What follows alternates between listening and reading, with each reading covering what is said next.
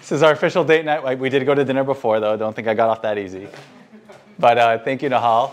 You know, my daughter was asking me the other day, I forgot where I took her where I was speaking. She's like, Daddy, how do you not get nervous when you speak? And it's simple. My wife's never there, so it's easy. So tonight might be different. A warning, right? So what's tonight's topic? Anybody know? Or I could just make it up. No? Okay, great. What do you think is one of the most important traits in life? In every aspect of life, by the way. Discipline. Discipline. Oh, that's a good one. I like that. Growth. Oh, you guys are doing a good job, Rabbi. And positive attitude. Okay, good, good. We're going to talk about that. Resilience. Resilience. Good. This is part of that. Truth. What's that? Truth. Okay, good, good. Underrated in today's society. Anything else? Okay. So, what do you think of when I say positivity bias? What does that mean to you? Maybe like when you see on Instagram, like everyone's having a great time. Are they really? Right? We had a friend, actually, Nahal was telling me, our friend's divorced, and it was Valentine's Day. And she said something on Facebook like, you know, it's so cute, everybody's got these beautiful posts, and everyone's having a great time.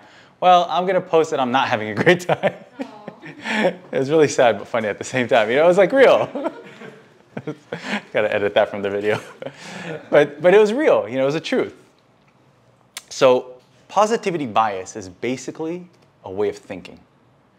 A way of thinking that'll make every facet of our life better. Whether it's interpersonal relationships, whether it's in business, in everything. Studies have shown by thinking positively, we increase our lifespan, our health, better psychologically, right? We're not as messed up as the rest of the world, right? But it's got ramifications in every area of life. The Pirkei Avot, anybody heard of Ethics of the Fathers? Okay, good. So in chapter 2, Mishnah 5, I believe, they asked, Rabbi Yochanan ben Zakkai asked his students for the best trait in life. And there's 5 opinions. And one of them is what? Guys, we just talked about the topic of the class. Good! What gave that away? Positivity, a good eye. Because it's literally one of the best traits in life. Tonight we'll talk about, do we have that or not? How are we naturally? And then we'll get to 5 ways to cultivate that in ourselves. Right? So, are we positive? First of all, do we think it's important? Do you like, raise your hand if you like to hang out with a naysayer or a person who's always upbeat and excited and happy about life? Which one do you rather hang out with? As long as you're being true, because when people are happy and they're just like trying to make be happy just to be happy, it makes me frustrated. Yes, right. We don't want fakeness. We're saying real, like you're really, really genuinely. Yes, upbeat and excited. Yeah. Right? Upbeat and excited. So why is it that we're not like that, most of us? Most times in life, we're just, Because we're human. you know, Rabbi Torsky, because we're good. Right? Rabbi, really? Well, yeah, Milwaukee. Oh, yeah, Milwaukee. Hey, he was based in Milwaukee. Good job. You really did meet him. So Rabbi Torsky may he rest in peace, that's all. He wrote a lot of great books. My wife's favorite marriage book is written by him. First Year of Marriage. Highly recommend it, even before you're married. She made me read it like 8 times. But he says something amazing. If I put up a white piece of paper with a little black dot, and I ask each and every one of you here, what do you see? What would you say? Black dot. The black dot. A white page. Even though it's 99% white. So I get in trouble for just that. But, right? Why is that? Because we all get our traits. The Bible has the secrets to everything. Adam and Eve, what was Adam's mistake? Eating the fruit, forbidden fruit. Okay. Okay, it's a very sexist answer. glad I didn't say that, but yeah. That's one opinion. You know, Rashi says in chapter 3, verse 12 of Genesis, Rashi says something amazing. It wasn't eating from the tree. It wasn't listening to Eve. It wasn't any of those things that we mentioned. It was what? Curiosity. When God confronted him and asked him, what did you do? What did he say? It's the woman that you gave me. He blamed him. Right. Not only did he not take responsibility, he blamed his wife, and by saying you gave me, he's blaming God. Rashi says he was an ingrate. I can't say that. But Rashi said it, so we can repeat it. Right? He's an ingrate. How could he say that? God gave him a wife. Could you imagine how depressing it would be to live in the world, have the Garden of Eden all to yourself with no one to enjoy it with? The Gemara says you don't see happiness, true happiness. This is ADD. Rabbi Mullah says he does it with you guys, so I'm okay doing it. You don't see true happiness until you're married. For some people, it's the opposite. We won't get into that. But real marriage, a true partnership, is real joy. That's the first moment you'll see joy. I think I said it last time, Nahal and I, when we had our first daughter, it's okay, I can embarrass her with stories now that she's here. I remember she was a baby, she was always in our bed watching Elmo. Probably shouldn't have had her do that. No wonder she's addicted to TV. But I remember just looking at Nahal and I was like, I can't believe I said I love you, like when we were dating. It was so silly. Because the feeling I have for you now is exponentially greater than what it was, even a year into dating, right? And so that's the concept of Adam. That was a mistake. He saw the negative. He didn't see the positive, that, oh my goodness, God gave me this spouse. He saw the negative. Same thing with the Jews in the desert, right? It's in our DNA to kvetch. Anybody knows what kvetch means? It's in Yid, right? It's a very Jewish trait. Kvetch, we complain. It's amazing. I say this in a Persian crowd and people look at me like I'm from outer space. Like, did you just mispronounce a word? Like, no, man, Google it. Did you have a Yiddish English dictionary? So, kvetching. Tisha B'Av, we have continuous example after example in the Bible of the Jews complaining for no reason. Because we are programmed to see the negative. And it's all about our perspective. And I'll read you a line, Hasidic thought. It's not events of our lives that shape us, but the meanings that we assign to those events. In other words, if we change the way we look at things, the things you look at change. And Tony Robbins caught on to this. And his version of this saying is, life is 10% what happens to us, 90% how we interpret it. All right? So it's really all about how we see things. For example, is a knife good or bad? Depends what you use it for. Right. Depends. Is a marriage good or bad? Can't answer that. Depends what you use it for, right? You know, it's fascinating. Baby makes three. John Gottman. Dr. Gottman wrote a book about people who have babies. Like, the baby makes three in the relationship, right? There's husband, wife, right? We're good with math? Good. So he shows studies have shown that I believe it was like 60-something% of couples after they have a baby, relationship just tanks. And the other 30-something% shoots up. It's all about how we perceive things. All about how we perceive things. So why are we so negative?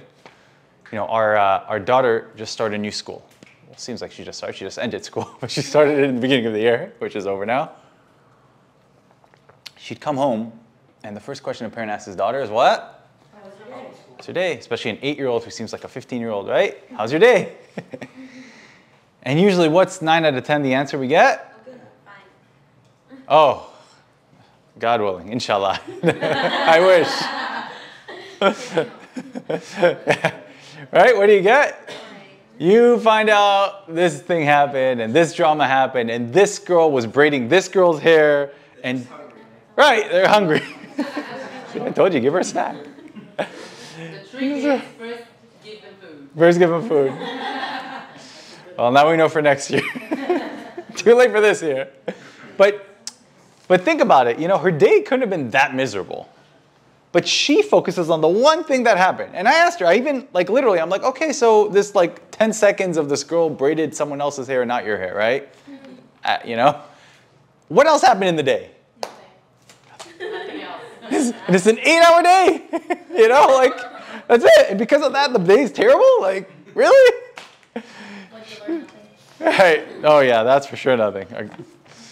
Are the kids still learning the alphabet after 1 year of tuition? I'm glad that was worth every dollar. He's at Gimel now. We're making progress. So,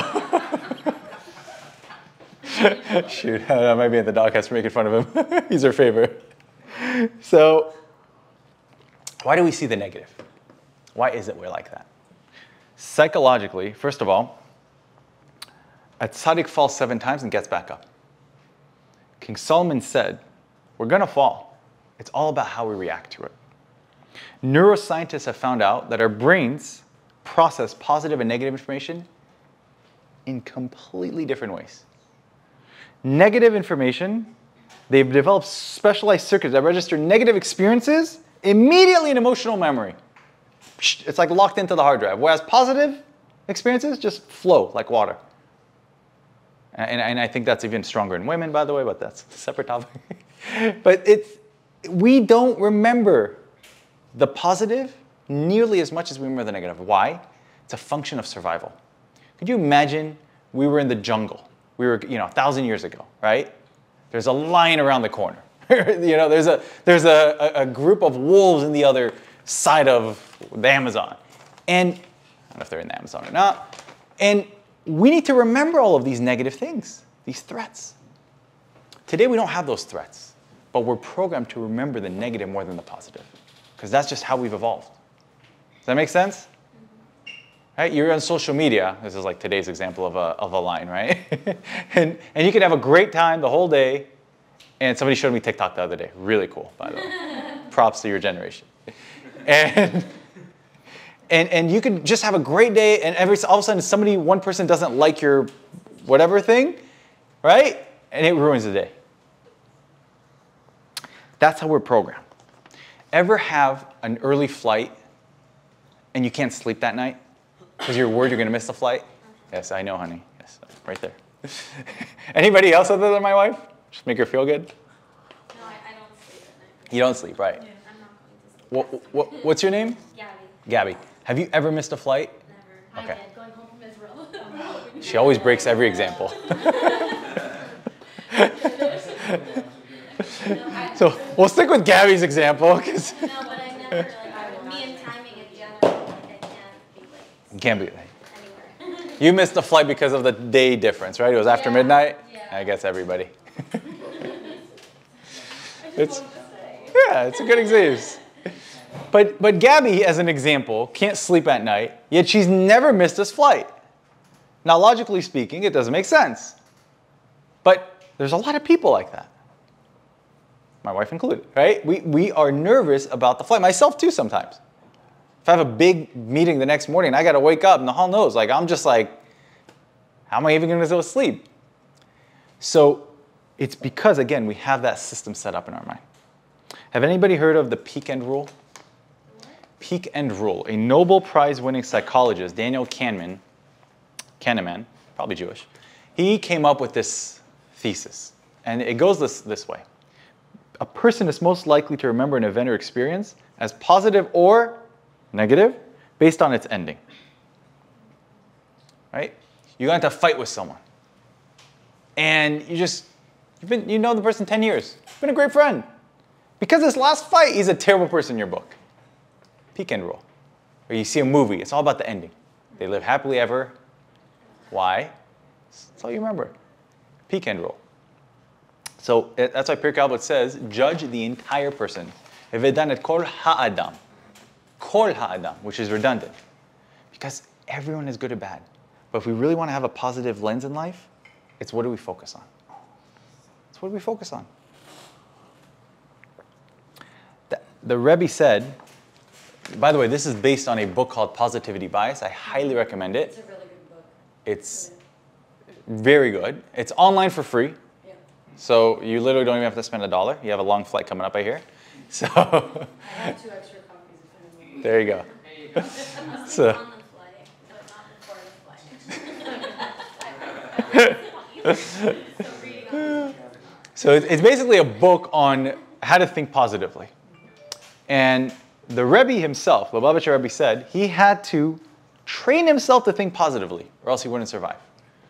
Right? They give an example. One day, the Rebbe unfortunately had a heart attack. His doctor told him, the Rebbe used to give a big speech, I think it was Simchat Torah. If you go give this speech, there's a 25% chance you're going to have a heart attack, and that's not good news at your age. And the Rebbe looked at him and smiled. And the doctor was probably shocked at that point, because nobody smiles at that news. And he said, so you're telling me there's a 75% chance I won't have a heart attack? Yeah, and that was it. I don't know the rest of the story, but he didn't have a heart attack and die there. So that's good news. Happy ending, peak end, right? But It's perspective. It's like glass half empty, glass half full. I mean, exactly. yeah. He was, a group of, we'll just digress, a group of women, were Chabad girls, were in the airport. I think it was Denver, I forget which airport, Friday afternoon. And like, Rebbe, our flights are canceled, blah, blah, we can't get home. What are we going to do? What are we going to do? We're in the airport. We're stuck. They asked the secretary, and the secretary said to the Rebbe said, a Jew is never stuck. A Jew is right where they're meant to be. Do you have candles on you? Go give them out. Of course you do, right? It's like, you have deodorant, toothbrush, candles, right? Of course you do. So, Should add it to the packing list. it's not on already? Come on. Of course they do. So they ran around the airport giving out candles. Right? That's what they did. That's what they're meant to do. So Chaim Saban says it best. And by the way, this is a very common trait, this positivity bias in almost any CEO or successful person you'll meet or learn about or read about has this trait. They're not a downer. Right? Chaim Saban, he says, most of my success has been due to rejection. Whenever someone says, that's not going to work, I say, oh, I'm onto something. He just sees it differently. Okay. In the interest of time and our lovely mother-in-law babysitter, what are the 5 practical steps of developing this in ourselves? Can anybody think of one? You got a 1 out of 5 chance. Very good. Very good. So you're onto it. The smiling starts somewhere. So actually what you're saying is not one of my 5, but it's actually true. Mesilat Yesharim, Path of the Just says, fake it till you make it, basically. The chitzoniut me'oreret et hapnimiyut. Your outwardness, right? You fake a smile, I know you're probably not liking this, but it'll internally make you happier. I don't know if this is like related at all, but there's like None of this they say is. that it takes less muscles to form a smile than it is to form a frown. Oh. So it's like, as long as like you appear happy, I mean, eventually maybe you'll start to feel. I don't know if that actually is true. I was about to say it. But you feel it. Look, when you start smiling, it just gets to you. Yeah. Another way to be happy is to do for other people. Good. Doing for others, right? CNN had a study that you actually get more pleasure giving $20 than receiving $20. Not shocking, right? You get a lot more pleasure that way. We were just at Pat's, and we got, one of my friends was there, and it was his birthday, so I got him a bottle of wine. And then I thought Miguel, the Pat's guy was messing with me that Pat's paid for my bill. And I felt so bad, Miguel.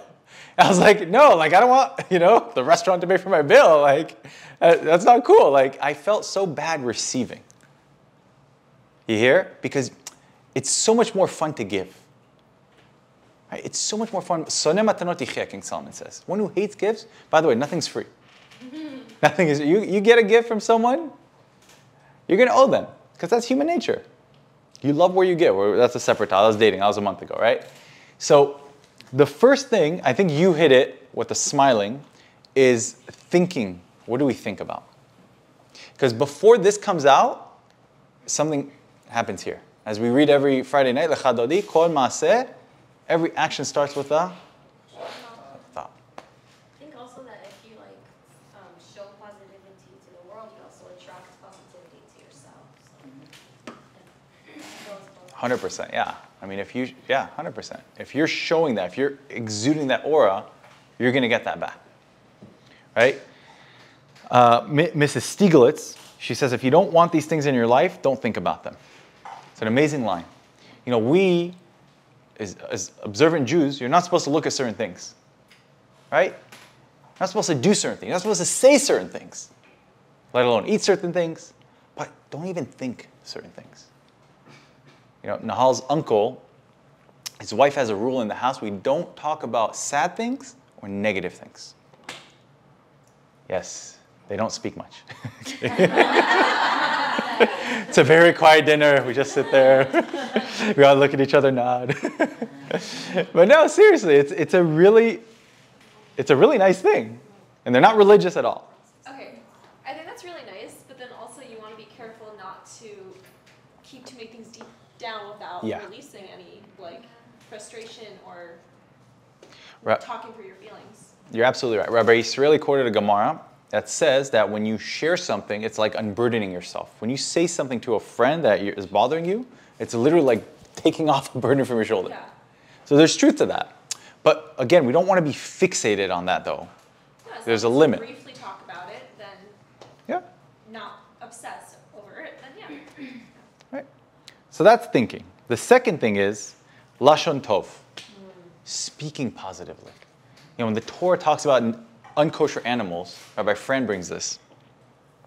It first says the positive trait, the kosher trait of the animal, and then what makes it non-kosher. For example, the pig has split hooves, but doesn't chew its cud. Just say it doesn't chew its cud. Right? It's teaching us to always talk positively. Always put the positive first. Always put the positive. ABCs of reprimanding your kid. Right? You idiot. Yeah, you don't say that. Unless you're smart, you get a pass, but you just don't say that. Right? What are you supposed to say? Doesn't always work. You're supposed to say, you're too good for that. That's beneath you. Like, that's not what, Asher does. We had this incident this morning. Right? That's not what you do. It's not behavior behooving you. Speak positively. Raise them to a different level. That's lashon tov.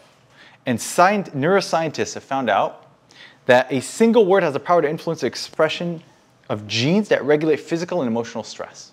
Words have power. Words have power.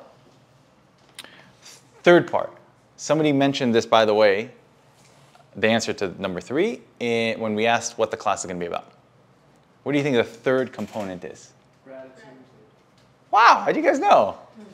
So smart. Amazing. Pretty impressive. You remember something from 10 minutes ago. That's good. You said that we were going to talk about it. Oh, yeah, good point. Okay, fine. Taking away the credit. Okay, fine. You know what was the Lubavitcher Rebbe's favorite prayer in the whole entire world? Modani. Who said that? Oh, yeah, you read the book. Good job. Modani. It's what we read. The first thing we say in the morning is Modeh, I am grateful to God. Modeh lefanecha. Doesn't have Hashem's name in it, by the way. It's not one of the, in terms of high levels of prayers. I mean, the Amidah, the Shema. It's not even in the Torah, Modeh. But it teaches us such an essential lesson in life.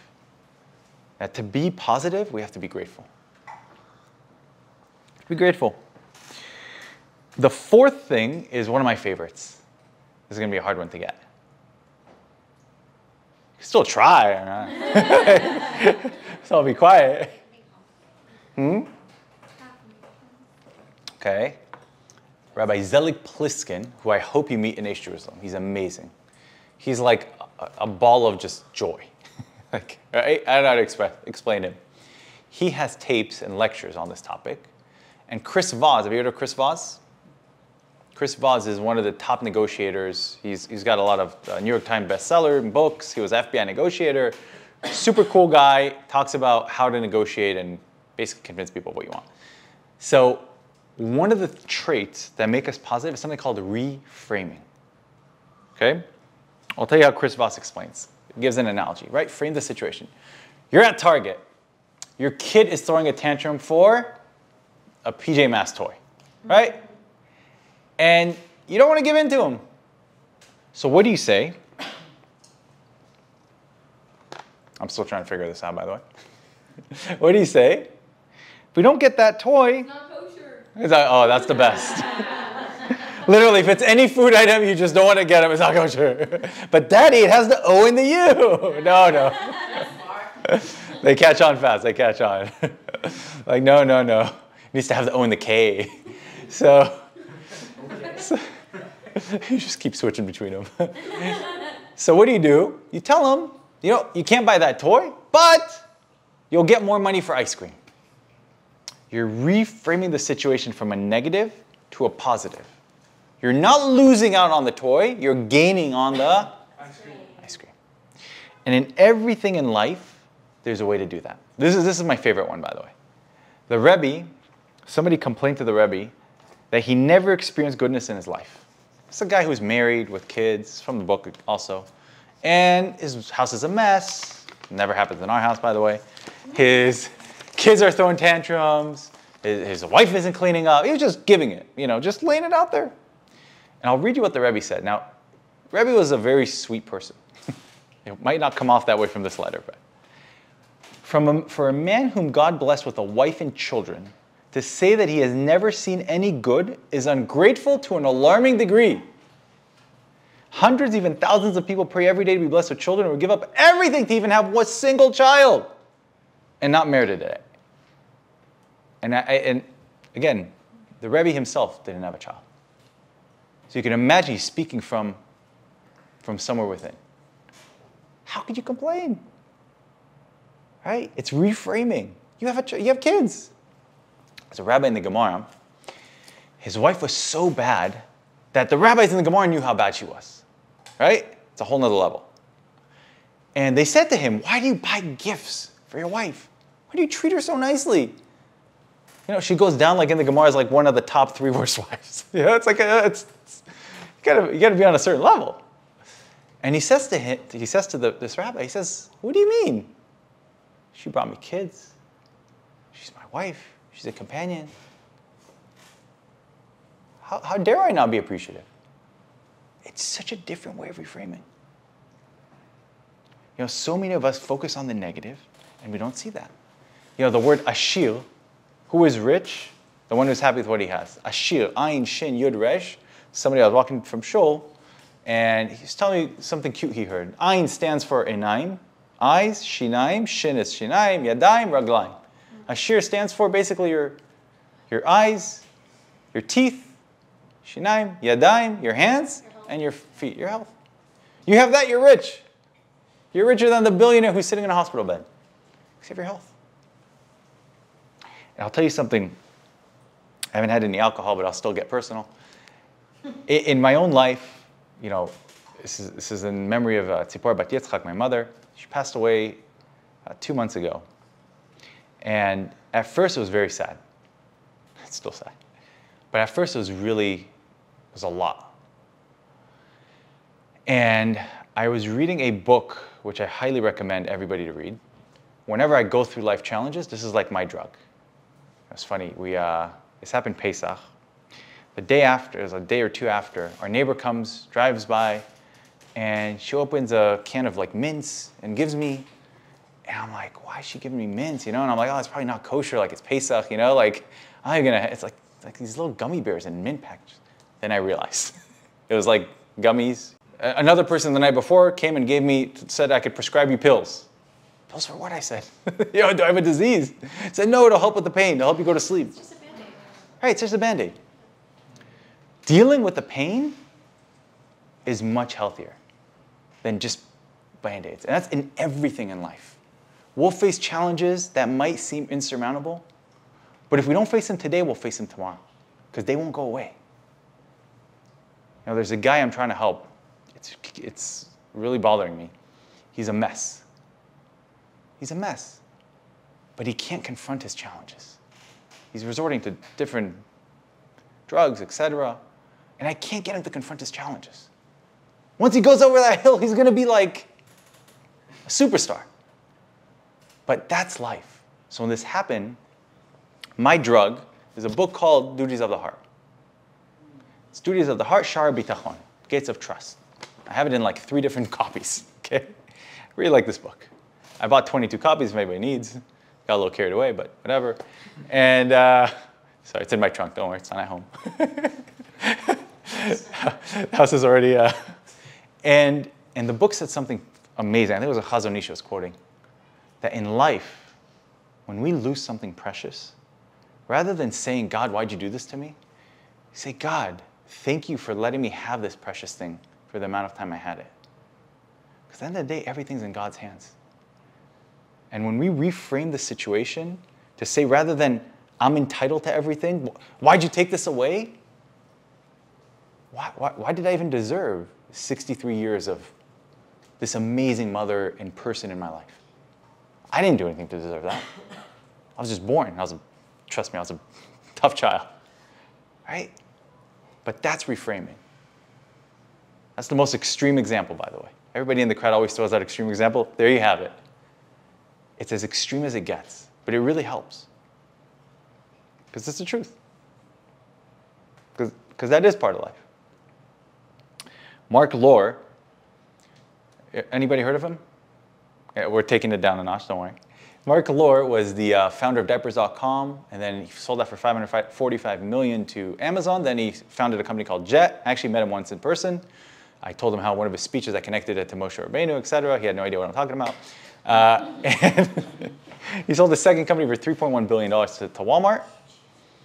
And he says something fascinating. He was literally on the brink of just losing it all.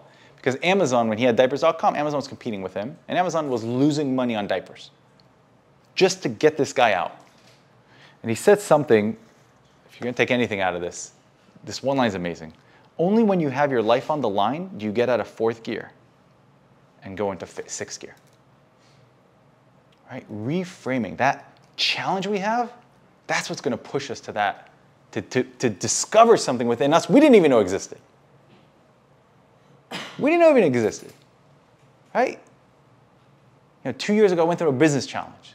I didn't even know I had the fortitude to just even be sane. Thank God for now. Right? That's what he's saying. Reframe these situations. Because God doesn't give us a challenge we can't pass. Reframe them. How can we get the most out of it? What is it there to do? And then how do I use that as fuel to propel myself? And this is one of my favorite, and we'll go to number 5 and we're done. My favorite stories of reframing. Bob Iger was the CEO of Disney. And he knew he has an issue with Disney animations. He's got to figure out a way. They were just not doing well. And they had a partnership with Pixar, which fell through. Pixar, CEO of Pixar is who? Was Steve Jobs. And Bob figured in order for Disney animations to be successful, he needs to acquire Pixar. So he flew over to meet with Steve Jobs at Apple headquarters at a huge whiteboard. And Steve Jobs and him were sitting there, or standing, writing down the pros and cons of the deal. By the way, Rav Noach Weinberg Zatzal, the founder of Aish, used to say always in life, when you have a challenge, you have a situation, you have a dilemma, write the pros and cons. Write the pros and cons. Sounds simple, but overlooked. So they wrote the pros and cons. And at the end of the meeting, there was like a whiteboard full of cons and a handful full of pros. So Bob just kind of, tucked his head and said, I'm sorry to waste your time. I thought it was a good idea. Clearly it's not. Stay in touch. And Steve said to him, wait a minute, where are you going? He's like, no, those pros outweigh all those cons. And he set him up with meetings with different board members, and the rest was history. Disney ended up acquiring Pixar.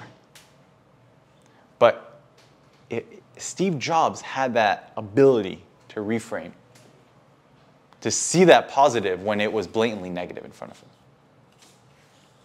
Okay. The last one is,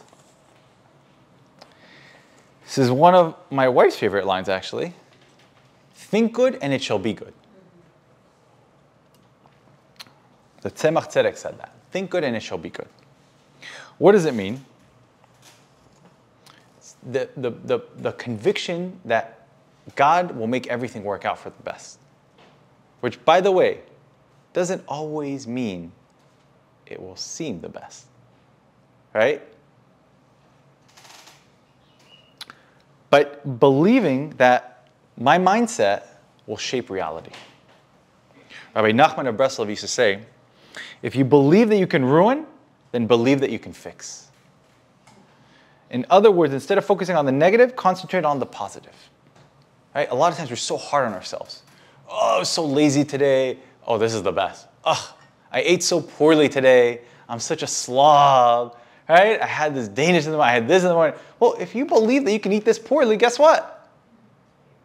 You can eat a healthy lifestyle too.